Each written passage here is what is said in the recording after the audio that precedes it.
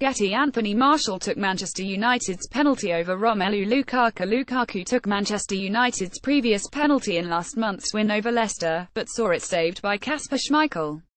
Juan Mata was United's designated penalty taker for today's visit of Everton, but the Spaniard was off the pitch when Morgan Schneiderlin handled the ball in the box in injury time. Martial, who was brought on moments before, stepped up and converted the penalty confidently. And Mourinho admits he let his players decide who took the spot kick as Mata had been taken off. Getter. Romelu Lukaku and Anthony Martial both scored against Everton. It is nice for Anthony Marital. Fine for me, no problem. Jose Mourinho. When asked why Martial took the penalty over Lukaku, Mourinho told Sky Sports the penalty taker today was Juan Mata, but he was out so I let the players take the decision. It is nice for Anthony Marital. Fine for me, no problem.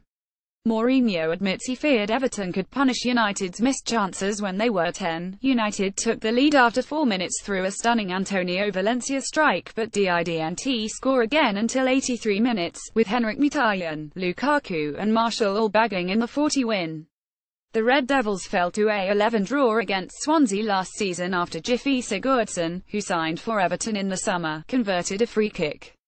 They did not have much but had a couple of chances, Mourinho added. I remembered Swansea last season with Gylfi Sigurdsson. They scored through a free kick towards the last minutes and it ended 11. Everton are going to be fine but they are living a difficult moment.